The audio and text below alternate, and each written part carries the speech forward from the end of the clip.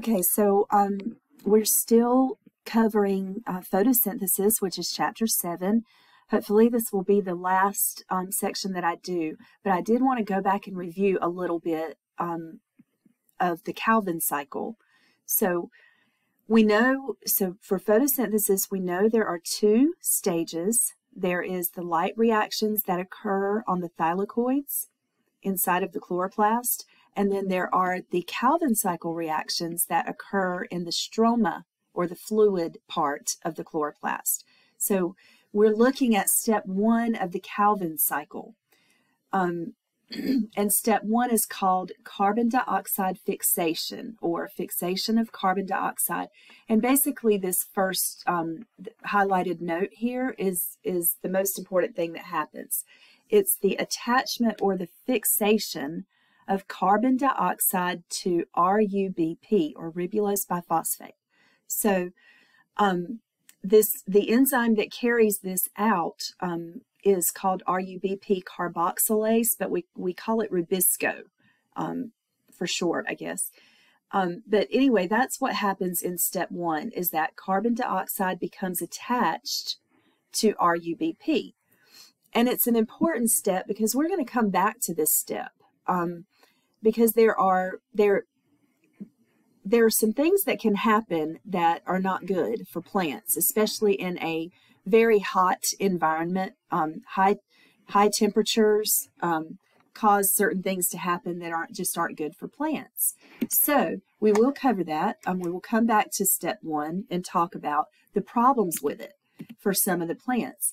Now, step 2 is when, and there's several things that happen in this step. I just want you to understand that after step 1, the carbon in carbon dioxide becomes a part of RUBP, and which has 5 carbons in it. So you end up with like a 6 carbon molecule. But in step 2, the carbon dioxide, or that molecule that is formed, is reduced to G3P. And this is the molecule that is the product of the Calvin cycle reactions. This molecule can go on to become glucose or starch or amino acids or fatty acids, but it's the molecule that becomes the food for the plant. When we say plants make their own food, G3P is the product. That is the molecule that becomes some kind of food substance, for the plant and for whatever eats the plant. So step 2 is called carbon dioxide reduction, and 2 things you need to know. The final product is G3P, and the products of the light reactions are used in this step. So NADPH and ATP are used in step 2 in carbon dioxide reduction. Now, the last step is we have to regenerate the RUBP. The RUBP is that 5 carbon molecule that carbon dioxide attached to in step 1. So now that carbon dioxide attaches to it, and now that it is used to make G3P, we have used up the RUBP. We have to make more. So in step 3, basically, for every, if you think about it this way, for every 6 G3P molecules that are produced, 5 of them are used to make 3 RUBPs to go back into the Calvin cycle.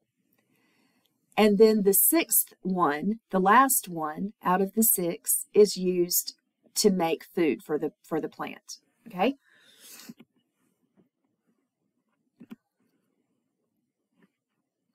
Now, the importance of the Calvin cycle, the G3P, the name for it is glyceraldehyde 3-phosphate, G3P for short.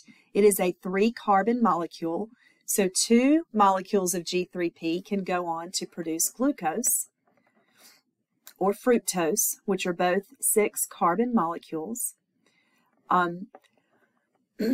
G3P can also form fatty acids and glycerol to make plant oils. It can form starch and cellulose. Remember, cellulose is the component that you find in plant cell walls.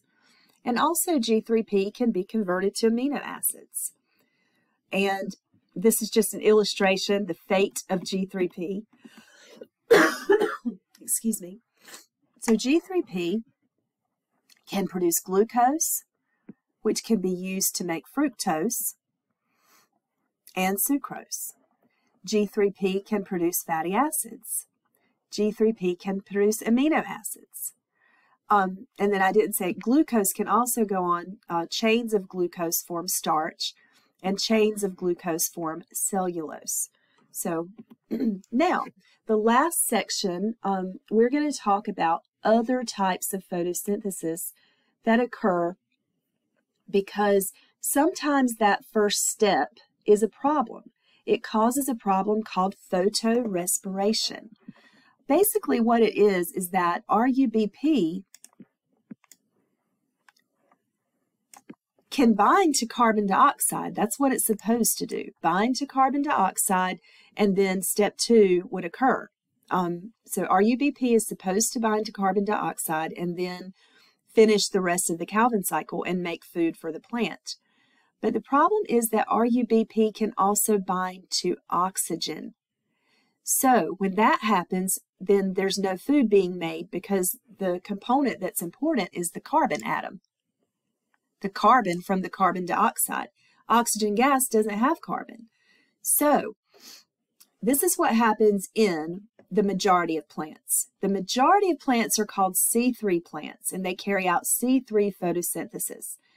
The majority of plants, especially those that live in cool climates, use RUBP carboxylase or Rubisco to fix carbon dioxide to RUBP in the mesophyll tissue. Okay? Now, the problem comes in when you have hot, dry climates because those stomata, remember the stomata are the pores in the underside of the leaf that open up to allow carbon dioxide in and oxygen to leave. And what they'll do is they'll close, because another thing that can leave through those stomata is water. Water vapor leaves the plant through the stomata. And in hot, dry climates, the stomata will close so that the plant will not dry out, so that it will not wilt. So what happens when those stomata close is that carbon dioxide decreases because the carbon dioxide is coming in through the stomata. So they close, then the carbon dioxide will decrease. All the carbon dioxide that's inside the mesophyll tissue is being used for the Calvin cycle. So as long as those stomata are closed, the amount of carbon dioxide is going to go down because there's no more coming in. But oxygen builds up. Oxygen levels increase in the mesophyll tissue in the leaf because oxygen's not being allowed to leave through the stomata. Since RUBP can combine with oxygen just as easily as it can with carbon dioxide, it will combine with whichever molecule happens to be close to it, So every time RUBP combines with oxygen, it's a wasteful reaction. It doesn't provide any food for the plant, and it wastes the RUBP that's there. So let's talk about C4 plants and how they have adapted to solve the problem of photorespiration. So what the C4 plants do is, in the mesophyll cells, in the carbon dioxide fixation step, instead of using RUBP, they use a different enzyme, PEP carboxylase, I think, but PEP instead of RUBP. PEP is used to attach to the carbon dioxide because PEP will not combine with oxygen. It will only combine with the carbon dioxide. So you don't get the problem of photorespiration. So what happens is in C4 plants is the carbon dioxide is fixed to PEP in the mesophyll cells. And then the other steps of the Calvin cycle occur in other cells. So the steps of the Calvin cycle are separated out in different cells of the plant tissue. All right, so what you're seeing here is a C3 plant where the mesophyll cells, the mesophyll tissue is all this area here. All of this tissue is mesophyll tissue.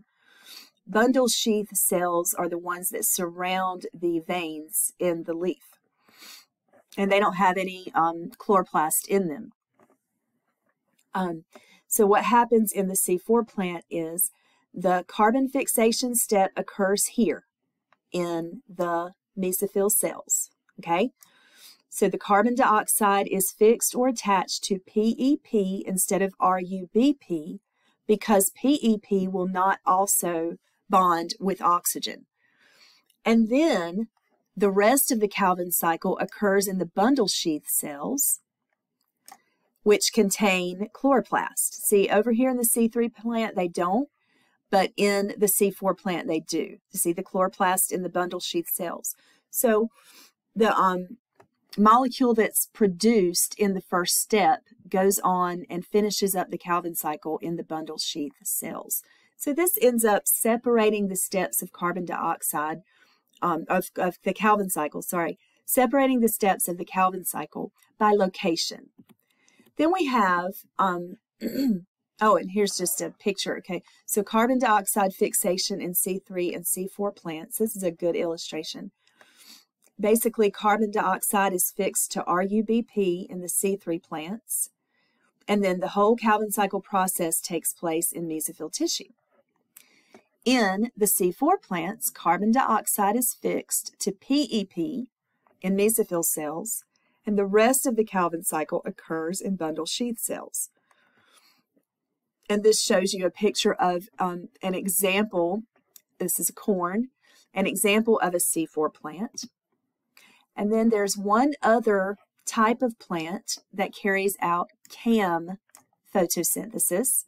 CAM plants separate the steps of the Calvin cycle by time. So at night, when the stomata are open, the CAM plants carry out that first step. They fix carbon dioxide to PEP, solve the photorespiration problem because PEP will not also combine with oxygen.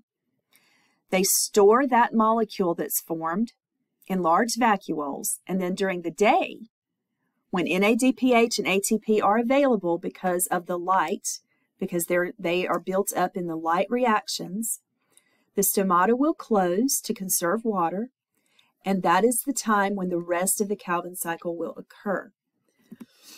So, and you can see the illustration here, and an example of a CAM plant is a pineapple. So carbon dioxide is fixed at night, and then the rest of the Calvin cycle occurs during the day. And just remember that C4 plants and CAM plants are adapted to solve the problem of photorespiration, which is wasteful. Okay? Now, C4 plants are most adapted to high light intensities, high temperatures, and little rainfall. C3 plants are better adapted to cool, moist conditions, and CAM plants are better adapted to, it says here, extreme aridity, which just means dry conditions. And there we go. That's it.